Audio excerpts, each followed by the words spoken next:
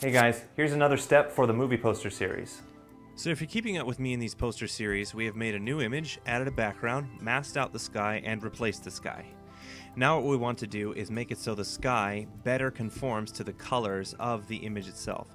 So in this lesson I have added and made some subtle color changes to the background image for my Freezer Burn movie poster by Zero Kazama, and it looks pretty cool, but now I want to change the skyline because I want something more dramatic. So what I'd like to do is add a mask, because if I delete the background permanently, then I can't get it back, and I can't remove anything in case I want to go back to where I was. So we're going to access the pen tool, and we're going to click around this environment. I'm going to do it in fast forward because it's really quite simple. You click and click and click until you have a contour that fits the mountains, and then I will go over a little bit of enhancing with the pen tool after I'm done. So hang on, stay tuned.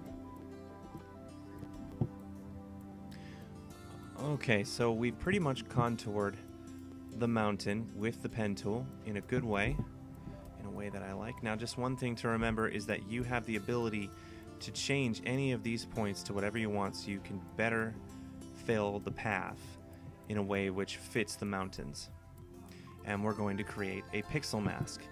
Now, you're asking, why not a vector mask? Well, a vector mask can be changed and manipulated with these points, but because of the ruggedness of these mountains, I'd rather it be a pixel mask so I can change the mask with tools like a paintbrush, and I also know that I'm not going to be making this image any larger or smaller.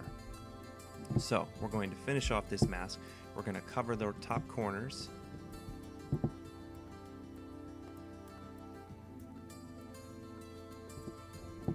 Doesn't matter if it's not completely filled in, we'll fill it in later.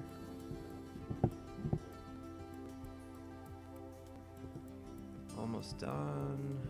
Come on. And there's our last point. Click on it till you see that little arrow. And there you go. Got a fully contoured mask. As you can see, the little lines right there show it off. So what we're going to do is we are going to go down to the new layer mask, or add layer mask button, click it. We've got our mask right there.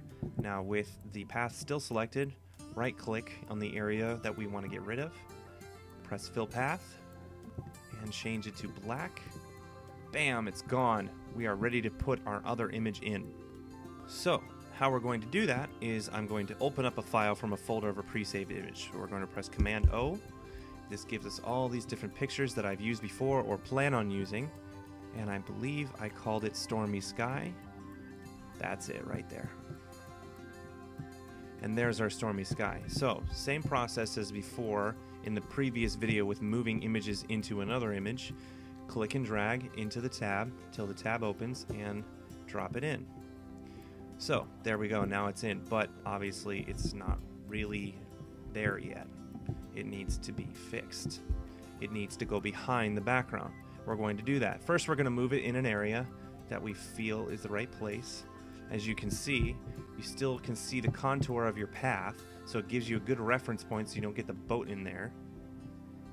Press V again to access the move tool. We're going to move it as close as we can to there so we get the full sky. Zoom back out.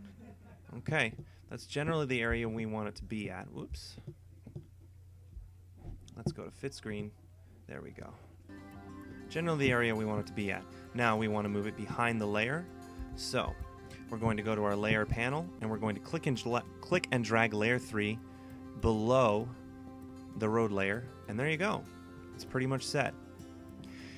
Now we're not entirely done. We have a lot to do here. So what we're going to do in the next video is we're going to combine these two layers and make them look like they're a normal part of the image.